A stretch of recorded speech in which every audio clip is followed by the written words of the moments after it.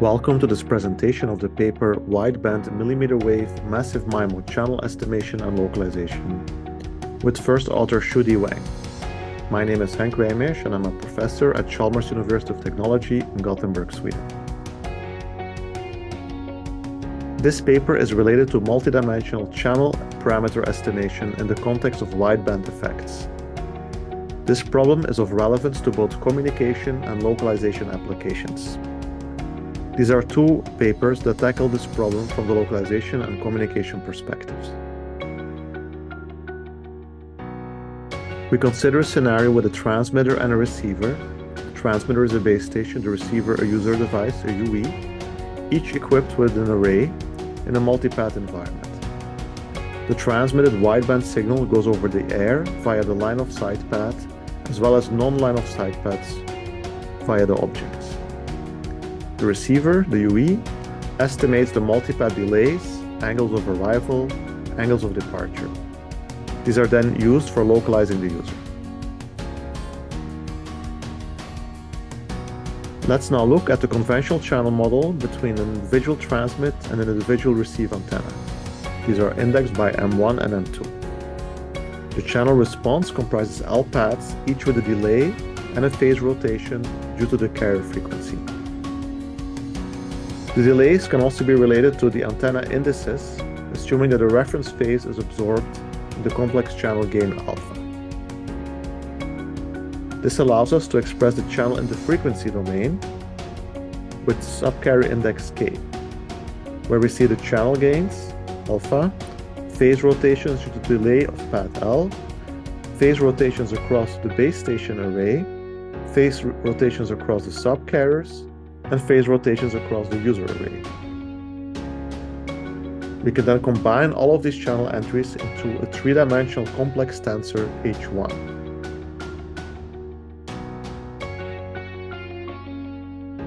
Suppose now that the transmitter sends a sufficient number of pilot signal so that the receiver can estimate the complex tensor. This can be done, for instance, using least squares techniques.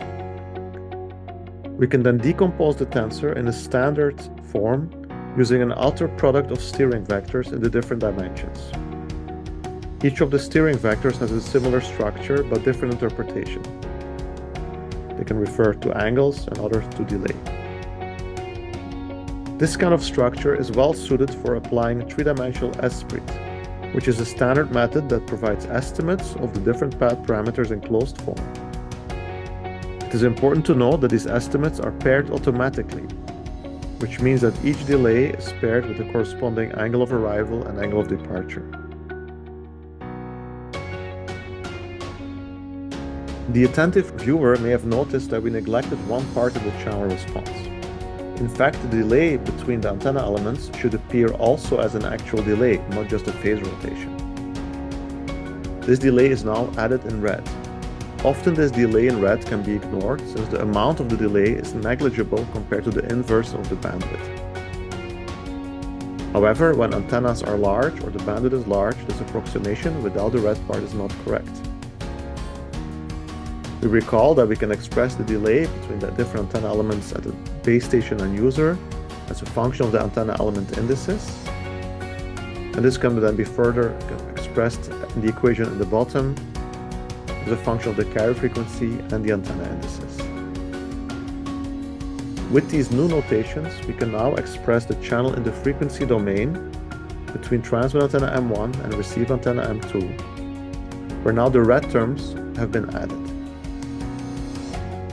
We see that effectively the array steering vectors have become frequency dependent, which is the wideband effect of interest.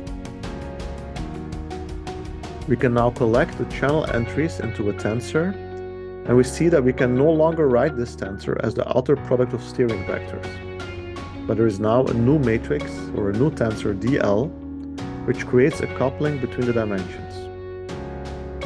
We can ignore this coupling, but we will see that this may lead to channel parameter estimation errors. Note that in the narrowband regime, the tensor DL just comprises all ones.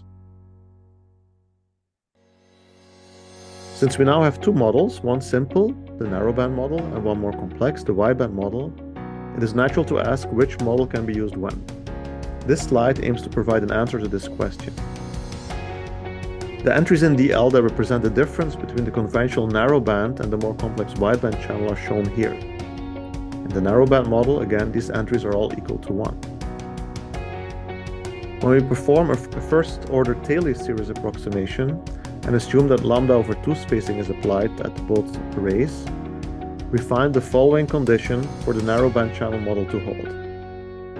It basically says that the signal bandwidth normalized by the carrier frequency should be much smaller than the inverse of the sum of the elements of the two arrays, up to some correction terms. So, when either the bandwidth becomes large or the arrays are large, the narrowband model is incorrect. The next question is then, how do we estimate the channel parameters under the wideband model? We could of course apply 3D Esprit, but this is no longer matched to the channel model. Here we propose a new channel estimation method for the wideband channel. We first consider the channel matrix for each of the subcarriers. This is of a standard form suitable for two-dimensional Esprit, which provide us with the angle of arrival and angle of departure, as well as the complex channel gain for that subcarrier. These estimates are provided for all of the paths. Then we can, in theory, compute the delay for all paths by combining the information across the subcarriers. However, we are not guaranteed that the paths preserve the ordering across subcarriers. This means that path 1 in subcarrier 1 may become path 5 in another subcarrier. To address this, we propose the following approach. The overall structure of our method is shown here. First, we break up the 3D tensor in 2D matrices, one per subcarrier. Then we perform two-dimensional Esprit per subcarrier, which gives us paired angle of arrival and angle of departure, but, as we said, does not preserve the ordering of the paths. To correct the ordering, we apply k-means clustering, which is a type of unsupervised learning, which we will explain soon. Once the ordering is corrected, we can apply the method from the previous slide to compute the delay per path.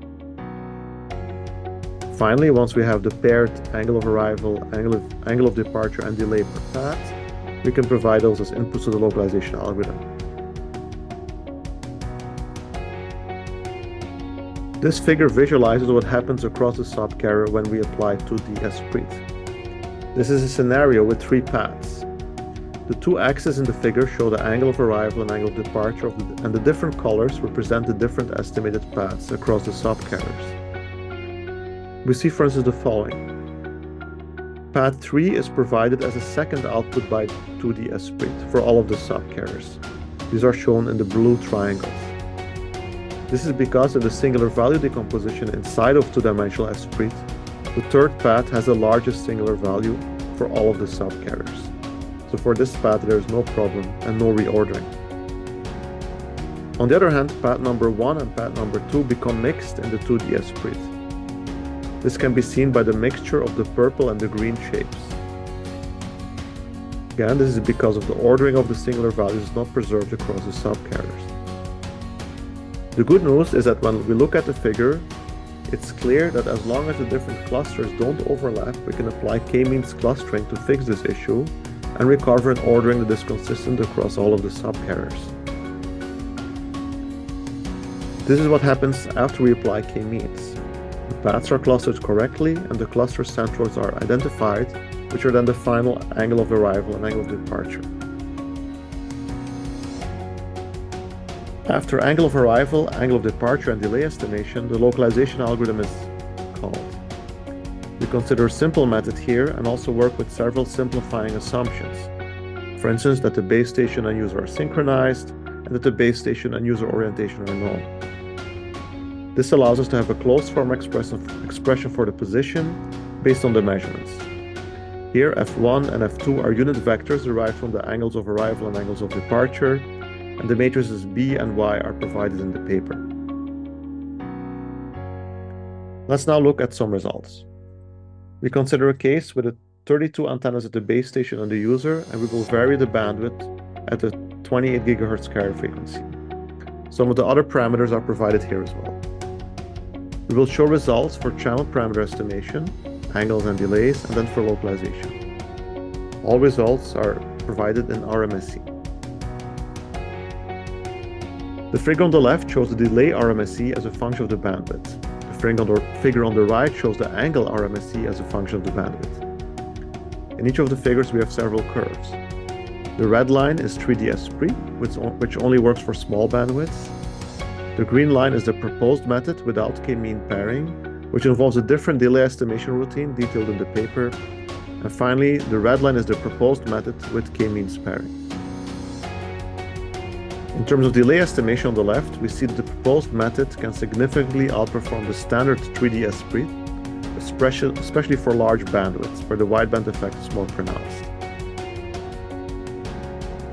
The standard 3D Esprit has a constant performance, since delay estimation is not affected by the wideband effect. In terms of angle estimation, the 3D Esprit is severely affected by the wideband effect. The proposed method without pairing leads to poor results due to the path reordering. When we apply the k-means clustering, again, much better performance can be attained. The vertical lines in both figures represent the thresholds where we transition from the narrowband to the wideband regime. This indicates that with the proposed thresholds, the wideband effect kicks in at lower bandwidth than conventionally believed. This means that the wideband effect should be more generally considered, even at moderate bandwidths. The final result is the localization RMSE, which of course combines angle and delay estimation results. Here we see that 3D Esprit starts to degrade after around 15 MHz of bandwidth, while the proposed method keeps improving with more bandwidth, provided the k-means clustering is applied. With this, we come to the end of this presentation. We have shown that the wideband effect cannot be ignored for large arrays, even at moderate bandwidths. To accommodate this effect, we proposed a new method that combines a lower dimensional Esprit with k-means clustering. Thank you for watching.